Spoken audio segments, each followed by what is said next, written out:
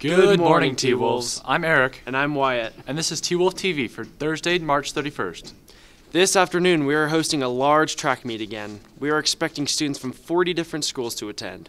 Because of this, the parking lot will most likely be very busy and congested. Please be aware and take care to leave as soon as you can after school. Academic letter applications are due tomorrow. Visit the counseling website under Academic 411 to find the applications. Submissions go to the person on the application.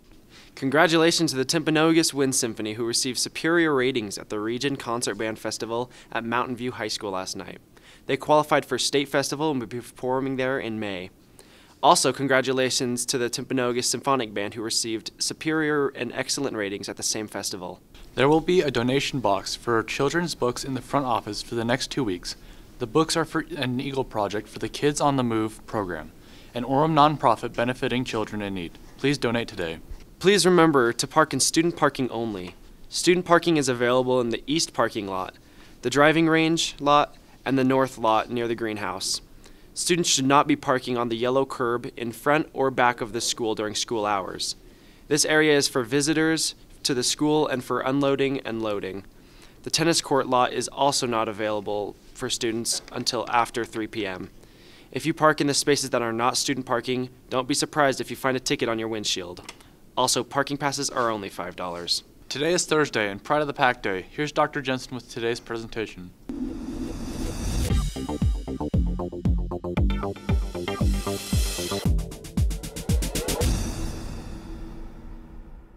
Good morning, T-Wolves. We are here with our Technology Student Association, and these guys competed, and they did phenomenal. Mrs. Delachop is going to talk a little bit about what they accomplished. Yeah, so TSA is our Technology Student Association, and we went to state competition a couple of weeks back, and these guys, I'm so proud of them. They won 5 first places and 2 second places in state, so they qualify for nationals. So Becky, you took first place in prepared presentation. Tell us just a little bit about what that entails.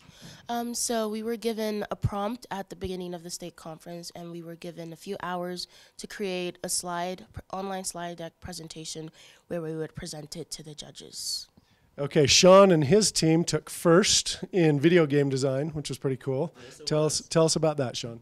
Well, as the name implies, we planned, designed, and created a video game. Ours this year was a rhythm platformer, sort of in the vein of Mario if it was a rhythm game.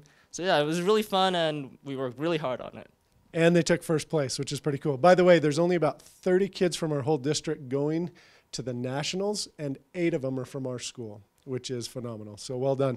Catherine is one of our officers in TSA, and she won like 3 different categories. Catherine, tell us just a little bit about TSA and why kids should be involved. So TSA has been really great because I've been doing it since junior high, and it's a great way to improve your team working and just put your mind to something that you want to get done. Awesome. Anna, tell us about your advisor. What would you say about Mrs. Delachapa? I really appreciate all her efforts. She's devoted a lot of resources, and still is, to help make sure that we're all succeeding in this competition. And I'd like to thank her for all her efforts. Yes, thank you. I think she could be making probably triple actually coding and doing a computer job. But she chooses to teach, and she does a phenomenal job.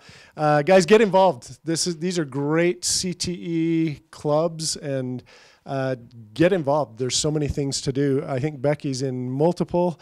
I think Becky's going to like 3 national conferences this year because she's won in a bunch of different areas. But great day to be a T-Wolf. Thanks for representing us so well, you guys. You're the best.